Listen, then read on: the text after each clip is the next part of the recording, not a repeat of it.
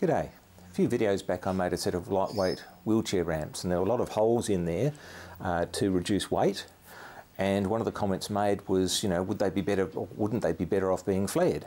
That intrigued me, and so I jumped on the CAD system at work at lunchtime and did a few FEA studies. Now FEA is it stands for finite element analysis, and it's the way that a lot of modern structural engineering is done. Previously it was done with equations where people would say, well, here's a thing this long, and if I apply this force, I've got this equation that someone's worked out which will tell me how much it deflects. With FEA, what you can do is you model something in the computer and put appropriate loads and things like that on there, and that will predict for you what the behaviour of that object is going to be. Now, it takes many years of engineering school to actually understand what you're doing. It's one of those things, if you put the wrong numbers in, you get the wrong numbers out. And so this isn't all about that. This is just a general discussion of, well, this is what happens when you put flared holes versus normal holes versus don't have holes in things. And I found it a bit interesting, so I thought I'd share it with you. This is a basic package that comes with the CAD package we have, and this is a typical sort of view. It's just a made-up part, but it's enough to demonstrate a few of the features. It's a J-shaped piece made out of a bit of I-beam, no particular dimensions. The way FEA works is it divides the part into lots of small cube or tetrahedral elements. It applies forces to them, and then through the magic of lots of maths, those all balance out until you get to a result. It requires lots of computing power, as you can imagine, if you have complex parts. Something simple like this isn't too bad, but once you start getting brackets with some strange shapes to them, then it gets much more complicated. Von Mises is a theory of material failure, and full details of that are available at Engineer School. I'm not going to go into that. It's complicated, and several years are spent trying to understand that stuff. The yield strength down here, that's the transition between elastic deformation and plastic deformation. Elastic is when you take the force away, it goes back to its original position. Plastic is you take the force away and it stays distorted. It may not be as distorted as much, but it still stays distorted. Most people design for up to yield, because people get a bit worried if their cars start taking on strange shapes and things just because they've had a little bit of a bump. In terms of the model itself, these green arrows up here are the restraints, so that's basically locked up in that position. It doesn't move, whereas the purple arrows here are the forces that are being applied. Okay, and typically when you're looking at one of these things, red is bad and blue is good, or is better. Now, you also have to remember too with this, the accuracy of the results is only as good as the accuracy of the model and the inputs. So if I had the wrong thickness here, it might not work as well as it should be. And most times engineers will verify the results either by testing a physical sample or doing a hand calculation, on a related bit of this and working it out. I mean, this particular case here, it's just a bent beam. You could probably do a hand calculation on that and not bother with FEA, but when you start getting into some weird things and strange shapes, sometimes you can't get away with that, and you have to either do some physical testing or something like that. One thing you may also hear people talking about is a design factor or a safety factor. And what that basically means is if it, say, takes 50 newtons to make something fail, you'll design it or make the design so that it actually takes 100 newtons to fail, and you've got a design factor of 2 there. So it's really just a multiplier.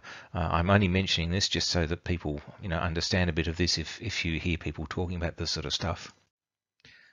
This is another view of the same part, and you can see there that bend is more highly stressed than the rest. Now you could reinforce that bend, and that's the sort of thing they do on container trucks or cranes. This is one that I just pinched off the internet, and you can see these strange shaped plates here. Someone has probably done their FEA analysis and worked out these are high stress areas, and so they put these reinforcing plates. You don't need to make the whole thing thick, because you know these parts in here could be low stress, so they've got reinforcing plates where they've got things attaching, but also where the stresses are going to be high just for whatever reason. The other reason for making the plates small like this is just that they're joined on typically with welding. So if you have a big plate that went over, you know, half this section, you're not gaining as much as if you have holes in it or cutouts like this to actually attach the plate. So this one is a cantilever beam. It's around a 75 square, 1.6 millimeter thick aluminium, and around about 600 long. I've just got a little nub down here where I'm applying a force, and note the stress here at the far corners, right? It's in the red, it's not near yield, but if you had a bad weld with this attached to a plate, it could break. Okay, the restraints don't move, so there's no material there that's able to stretch and spread the load out. The beam is probably running at something like 20% of its capacity.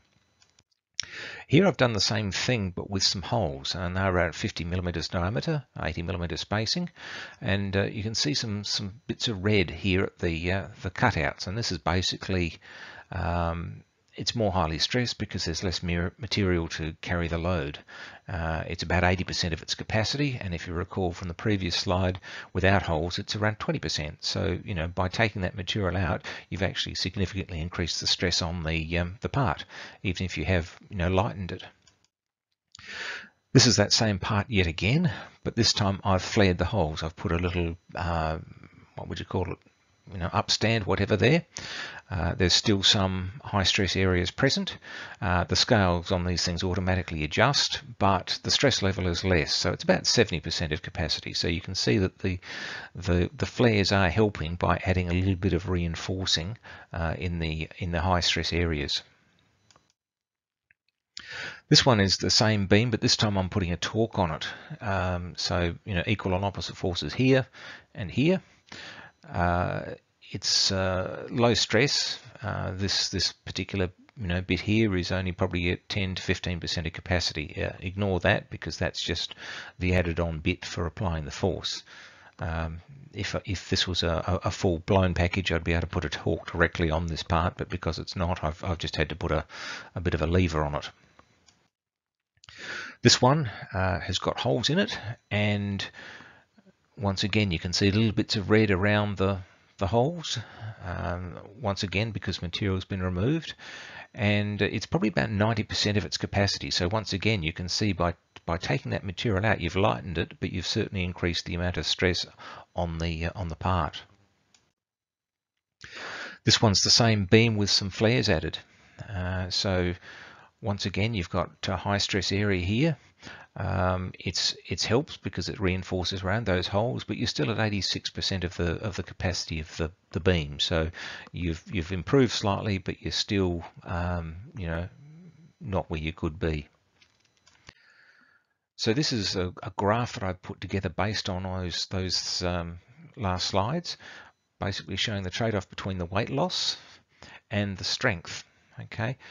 That 22 is the yield strength there. So as you're creeping closer towards that, you're losing your margin of safety. Okay, if you had a safety factor of around about 2, you'd be here somewhere, right?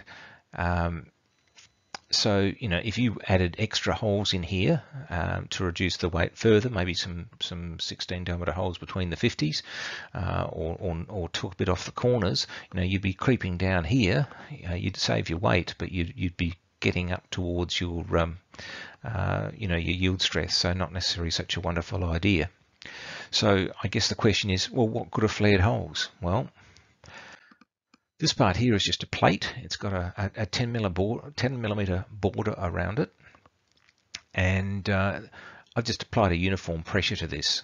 Okay, and in this particular case, the maximum deflection is just under 2 millimeters. This scale I've changed the scale from yield or stress to deflection. That's another thing that these packages are used for. And so right in the middle there, it's around about 0.2 of a millimetre, so approximately 1/8 thou deflection. If you then look at this one, there's some holes here, and because the way the pressure is applied, because you've got less cross-sectional area through here, this is actually deflecting a bit more. So it's nearly 0.3 millimeters or 12 thou. Okay, and so in this particular example, flares have been added to the holes. The weight's increased slightly because of that, but the deflection is down to 0.06 of a millimetre. So this scale is a little bit deceptive because it auto ranges, and so that red is the maximum deflection, but yeah, that's way less, and that's a bit over 2 thou. So the real benefit in flares is not so much the strength, but stiffening things up. And if you go back to the stiffening video, the flares are basically increasing the thickness of the material, making it stiffer that way. The gain is really in saving weight and increased part stiffness, but the downside is higher stress levels in the part. So parts need to be designed and tested with the flares in place rather than adding them later, because that could be the difference between a part failing and a part not failing. And another downside, I guess, to putting flares in is the extra work that's involved with all these holes. There's quite a bit of work to drill them and flare them and all that sort of thing. So it's probably not worth doing for a lot of projects. But if you want something that looks cool, or alternately you need the stiffness or the weight saving, then flares may be the answer for you. So thanks for watching. Please share the video, and also comment below if this sort of explanatory video is worth making. This is the only topic I could think of doing it for at the moment, but if people think it's a good idea, I'll keep my eyes open for other topics of a similar nature that might be of interest.